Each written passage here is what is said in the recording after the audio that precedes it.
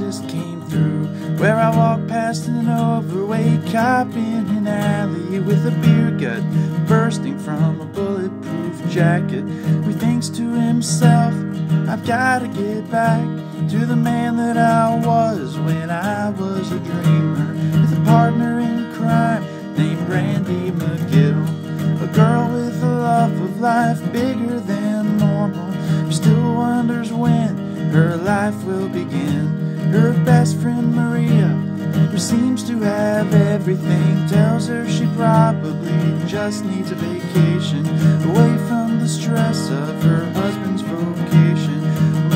While Maria is talking, Brandy is drifting, staring at John, who just got the job bussing tables to pay for community college, associate's degree in X-ray technology. John is too old to still be in college, doesn't like class and sometimes doesn't go.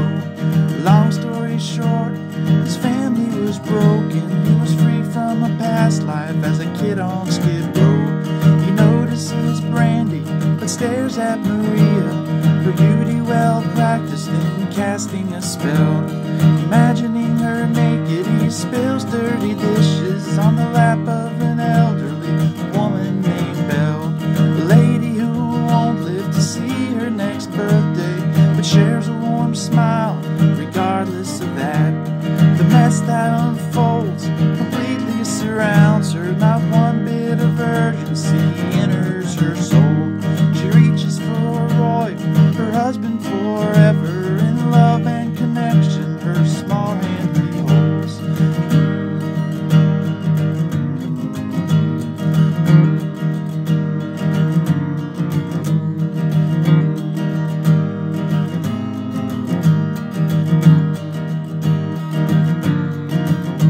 And nothing comes of it but a manager's anger, not for the mess but her father's remark about a back grade she had as a child, so she takes her revenge out by firing John, who now wonders when his life will begin.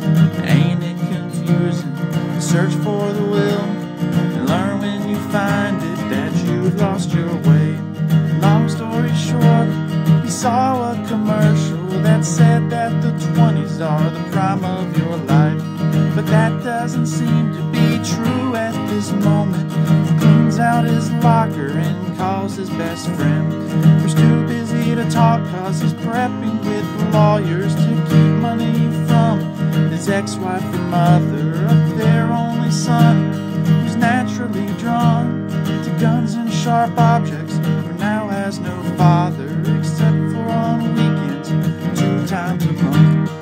No need to worry, we're told we're protected by the men passing laws in the House and the Senate, from people who mix up the truth and reality with movies and games and ridiculous scenarios. Long story short, best I can tell, children can't be left